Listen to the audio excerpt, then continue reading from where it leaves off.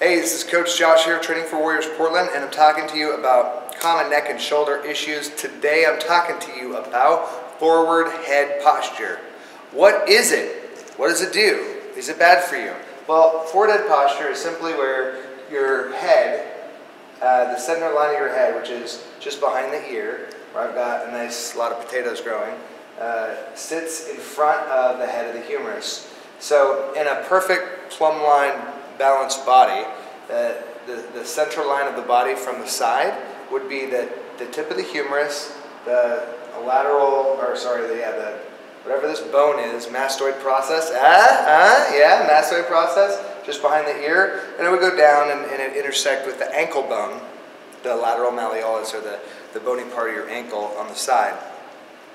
If your head is forward of that midline, well, you've got a couple of issues. One, you're probably going to have a neck issue, right? You're going to have slowly, consistently strained and damaged neck muscles and tendons, and potentially moving around some of those cervical discs. It's going to cost you. And when you go to train your upper body and you're pushing and pulling and lifting and moving around, well, those muscles are going to get loaded, and because of their faulty posture, they're going to be easily damaged, and it's going to be hard to properly execute the movements.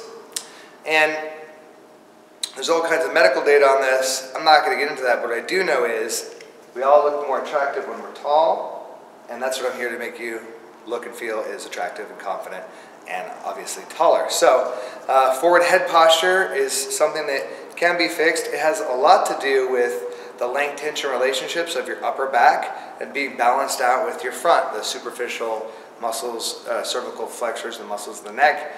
And to correct this, all you have to do is start to create good posture with your training.